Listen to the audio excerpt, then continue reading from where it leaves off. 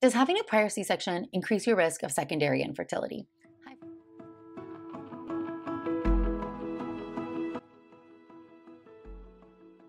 Hi friends, I'm Dr. Natalie Crawford and I'm a board-certified OBGYN and REI. I'm a fertility doctor and I am here to answer all of your top fertility questions, and this is one that I hear all the time. So one thing that is interesting is that the incidence of C-section is definitely increasing. So if we look at 1990, about 7% of the population had a C-section, and most recent data in the US is over 20% are having a C-section. And if we look in other countries like China, Brazil, and the Dominican Republic, that number is more than 50% of the delivering population. So we know that C-sections are increasing. What we also know is that infertility is increasing. So is there a correlation between the two of these? Quick pause is, if you are here to learn about your body, we'd love it if you would subscribe this channel, leave a comment, like it, and share it with your friends. That is how we grow and help more people understand their body. So we do have several large studies looking at this. And what we do know is that the live birth rate is about 9 to 10% lower in people who've had a prior C-section versus those who've had a prior vaginal delivery. So presumably this is a fertile population who's had a baby before, trying to get pregnant in the future. Now, one nuanced discussion wherever we're talking about secondary infertility is that some studies may categorize people as not getting pregnant who never were trying to get pregnant. And I think it's very important to say that C-sections, any birth really, can cause some trauma, and birth trauma might be a reason why somebody may not try to get pregnant again. And that can skew our interpretation of data. I am not here to judge a C-section. I had 2 C-sections. There are many different reasons why people have C-sections. Sometimes it is urgent, non-urgent, medically indicated because of the baby or because of mom, or a variety of reasons. So I'm not here to shame or to judge. I'm just here to talk about facts. So when we narrow this down and we start looking at studies of people who are trying to get pregnant. So in a large-scale study of over 6,000 people in each group, prior C-section and prior vaginal delivery, who were trying to get pregnant, we did see differing rates of infertility. So 19.5% of people had infertility if they had a prior C-section versus 8.3% if they'd had a prior vaginal delivery. When we look at people who are actively trying to get pregnant, we also see that it takes longer to get pregnant in the C-section group. So 2 to 6 months longer if you've had a prior C-section versus if you've had a vaginal delivery. And what's interesting in that data is that that is regardless of the indication for the C-section. So if you think about, oh, if it was traumatic or urgent, maybe you'd have a higher chance of it taking longer or wanting to wait longer. But this is actually for all indications. So even for non-urgent, very well planned out C-sections, we saw a longer time to pregnancy. If we want to go and look even more narrow, we can look at IVF studies. So in a study looking at patients who had IVF with ICSI, and there were 1,300 people in each group, prior vaginal delivery and prior C-section. So if you'd never conceived, you were not in this cohort. So this is people trying to get pregnant with a subsequent pregnancy.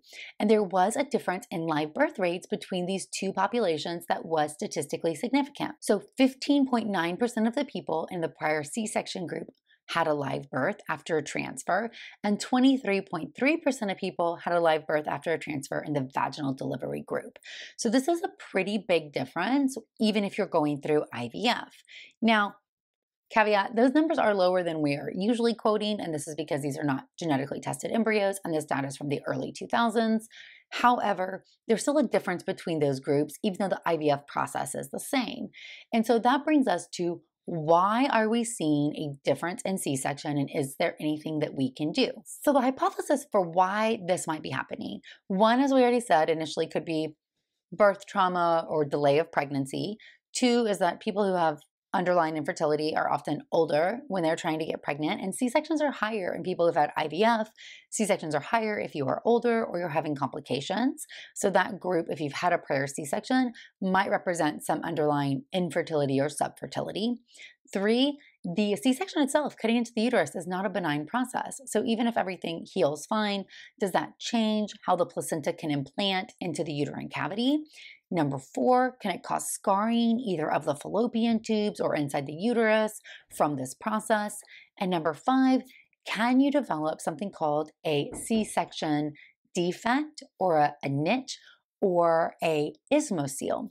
So So an Isthmocele is a C-section niche. What that really means is when you're doing a C-section, you are cutting through the layers of the uterus. So you have the outer layer, which is the peritoneum, you have the muscular layer or the myometrium, and you're entering into the endometrial cavity, which is where the amniotic sac is.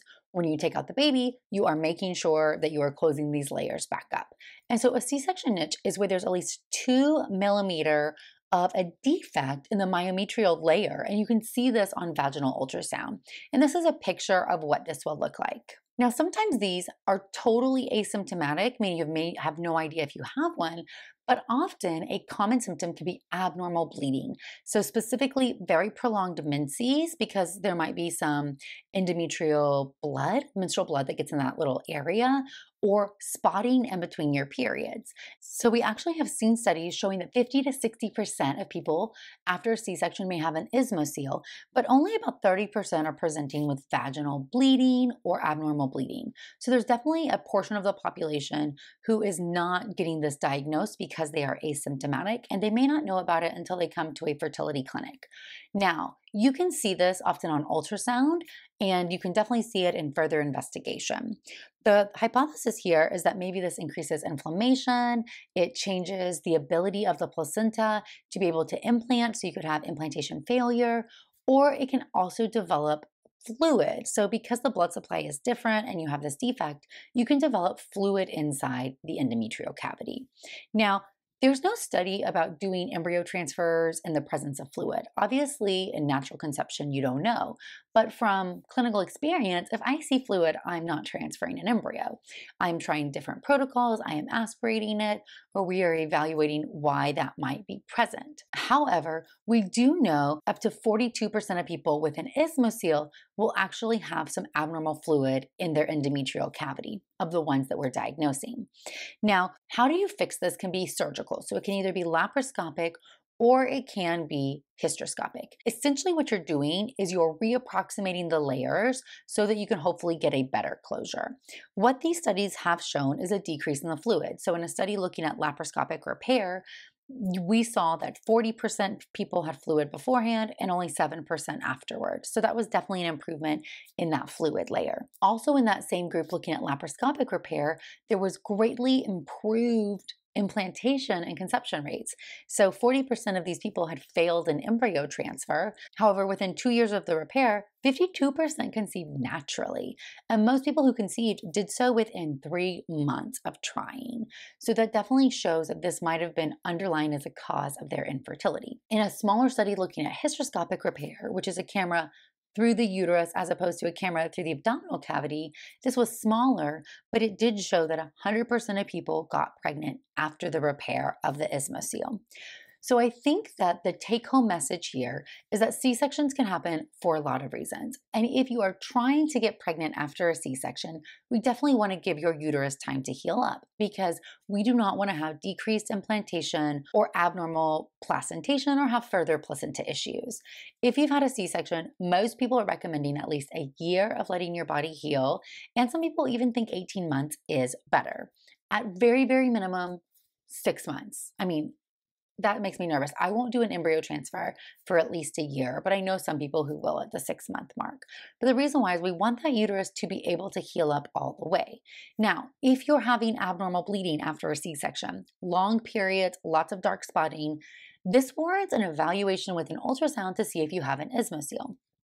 If you are also having issues with bleeding, or you're diagnosed with an Isthmocele, or you have infertility, then you might want to discuss, is this worth doing surgery on? I will be honest that I don't do surgery on everybody. I often look at, did I develop a good lining? What is my history? Do I have fluid in the endometrial cavity? And in some people whose clinical scenario matches, yes, they're great candidates, and we should consider surgery and letting the uterus heal before we go and do an embryo transfer. But other people might have an Isthmocele and everything else looks fine, and we proceed and the pregnancy is absolutely fine. So I don't want you to think, oh my gosh, I must have this, I must do something.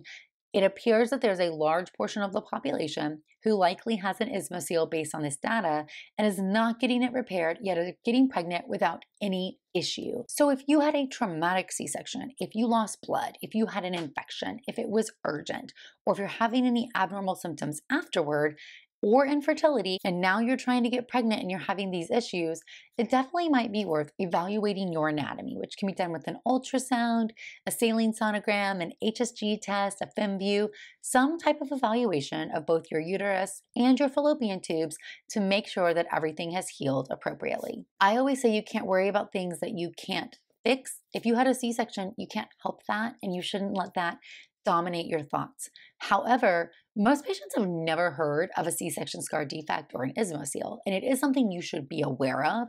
You should know the signs for it so that you can know when to go and to seek help or get an evaluation.